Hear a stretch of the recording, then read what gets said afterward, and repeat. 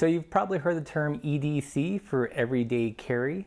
In this video, I'm going to share with you the items on my ERC list, or my every ride carry. These are the things I carry on every single bike ride, whether it's a bike commute or a bike tour.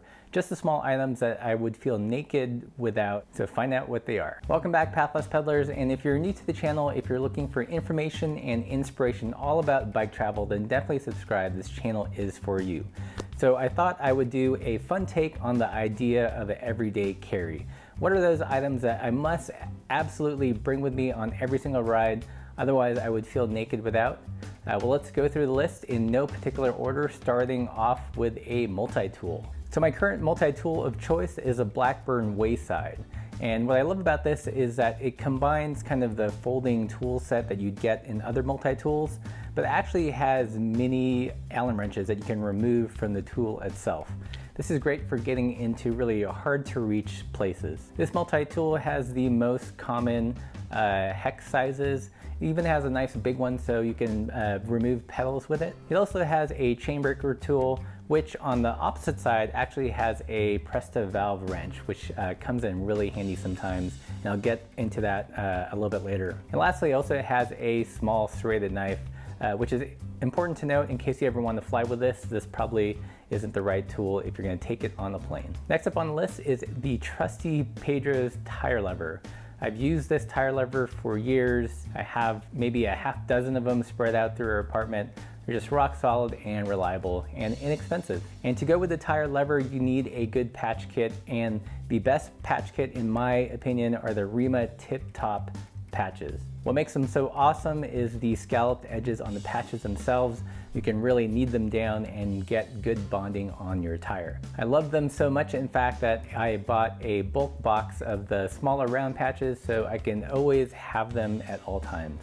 Another tool I love to have with me on the bike at all times is my small Leatherman Squirt PS4. I've reviewed this tool in the past and I feel like it has a great complement of tools. There are small scissors, small pliers, a small blade, and a bottle opener to augment the fact that for some strange reason the Blackburn tool doesn't have a bottle opener. The next thing on the list is a Take a Look mirror. I love this mirror. I've used it for years, and what I like about it is that it's relatively inexpensive, it's almost indestructible, and it gives you really good clear visibility. Unlike a mirror that you mount onto your handlebars where you have to steer to see where you want to look behind you, you merely turn your head and you get a good kind of sweeping view of what's behind you. Another thing I take with me is a Lezyne road pump. I have kind of a love/hate relationship with this. It's small, it's compact. I love how that it really locks down to the Presta valve, but I really dislike how sometimes if the valve isn't tight on the tube itself, it'll unscrew it as I'm backing the pump off. So this is where that Presta valve tool on the Blackburn multi-tool comes in really handy. And last but not least, this is specific to people that ride bikes and wear glasses. I love these tiny Spuds microfiber cloths. They come in a bunch of different colors. This one is in camo, and the microfiber cloth that they use is actually really high quality. You know, sometimes you get those ones that are too fine and you never feel like it's cleaning the lens. This one is soft, has a nice microfiber texture, and is perfect for eyeglasses, sunglasses, and even camera lenses. So I bought a couple of these and just leave them in different bike bags that I use.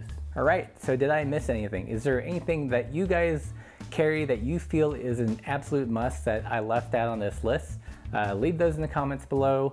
Have you guys used any of these items? Let me know. If you're interested in any of these things, I'm going to put the links in the description below. And if you liked this video and found it useful, you know what to do. Don't forget to subscribe, and thanks for watching.